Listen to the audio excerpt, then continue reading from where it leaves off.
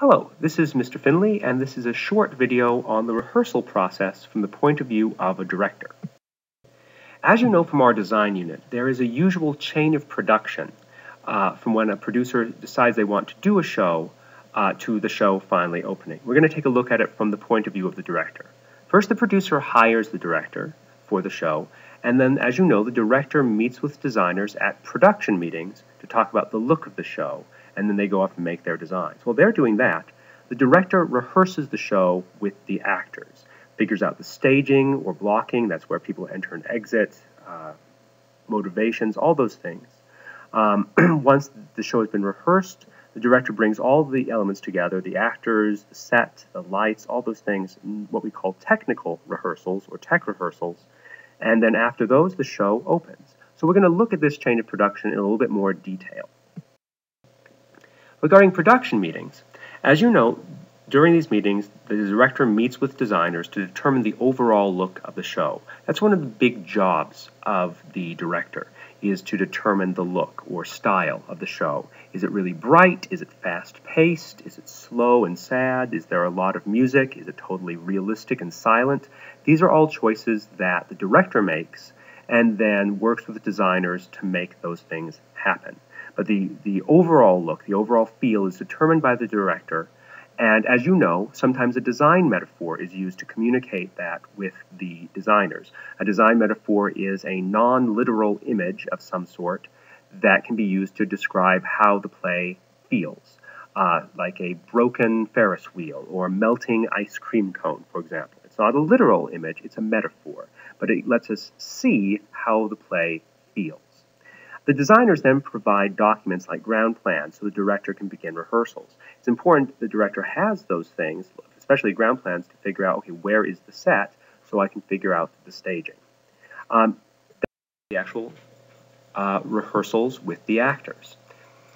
Before we can rehearse with the actors, we have to get the actors. So the director first casts the show. This is a really important step. According to some, casting is about 80% of the work of directing. If you get a great cast, the hardest part is done. If you have a horrible cast, however, no matter how good a director you are, you probably won't have the best possible show. So choosing the right actors for the roles is a big, big part of directing. And that casting can happen close to the beginning of rehearsals, a week or two out, or it may be several months out. It depends on the show. But once the cast has been selected by the director, the actors do a read-through of the script. They get together, usually around a table, and they read through the script so they know what the overall story is and begin to get some ideas about their characters and its flow. This is followed by an additional reading and discussion period called table work, because it's usually done sitting around a big table in the rehearsal space. And during this period, the script is read a few more times. The director discusses things with the actors, gets input, figures out any questions, and then once this period is done, working rehearsals begin. Working rehearsals represent the biggest part of the rehearsal period, and it's during these rehearsals where the actors are up on their feet that the staging or blocking of a scene, that is where characters enter or exit, what sort of gestures they use, where all of that is figured out. To look at that more carefully, working rehearsals form the majority of rehearsals. And in each working rehearsal, a certain section of the script is worked with the actors using a three-part process. So that section of the text may be, say, a 5-page scene. It's never the whole big old play. It's always a section of the script. And it's worked in this way. First, the section to be worked is run without stopping. The actors get up and they run through the scene, all the lines, and there's no interruption. That's so you can see where you are on the scene, what problems exist, what needs to be fixed. That's the first section.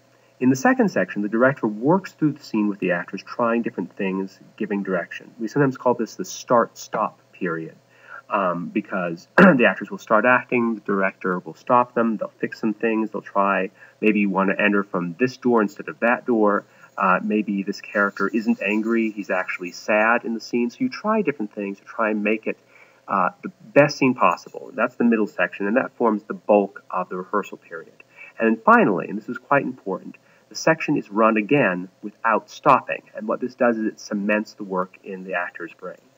It's very tempting for the director, if they see the actors doing something they don't quite like, to try and stop them and interrupt them during this last section. You shouldn't do that, because then the work is never cemented in the actor's brain, and the next time they come back to this sequence, they'll have forgotten all the work you've done.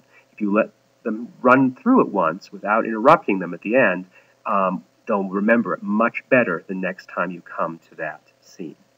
And so in working rehearsals, you will stage and work through the various sections of the script until you get a big chunk of the script done.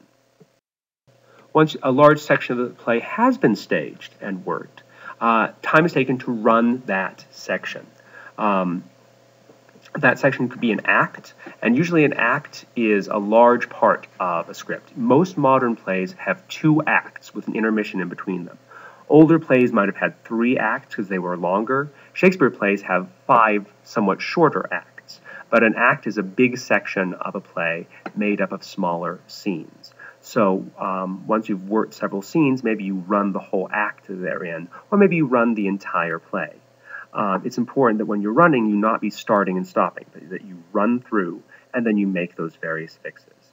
Toward the end of the rehearsal process, most of the time is spent in runs to let the actors feel the arc of the play. It's very important that the actors spend enough time just running through the whole play that they can figure out what scenes follow what. You don't want to be just working scenes and never actually running sections of the play. Finally, once the show is staged and solid, the cast moves into the theater, because realize that most of the rehearsals don't take place in the theater itself. They usually take place in a rehearsal space, like a studio. And at that time, elements like costumes, props, sound, set, and lights are then added. Because we're adding technical elements, these are called tech rehearsals, or sometimes technical rehearsals, or tech rehearsals, which is short for that, or sometimes we just call it tech, because we all know what it means. And this is the first time all those things are brought together. It's actually important to note that except for rehearsal props and some music, these elements are not brought into rehearsal before this time.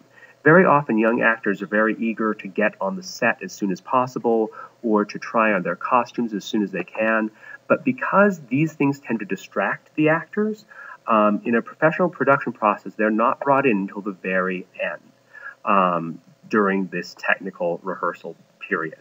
And now, once those elements are brought in, the director's job suddenly becomes focused on bringing those technical elements together, meaning the show should be solid before tech rehearsals. Because as soon as you start worrying about lights and sound, that's going to throw off the show. So you want to make sure the show is good and set and solid before technical rehearsals begin. Technical rehearsals can sometimes be challenging because you're dealing with a lot of different elements being added all at once, but they can also be very rewarding because suddenly you get to see the final picture with light and costume and all those things that make the show beautiful and real. This technical rehearsal process usually lasts about a week, sometimes 2 weeks on a very big show. But as soon as it's over, the show opens. It's the last step to bring all those elements together before an audience comes in. And that's how you make a show.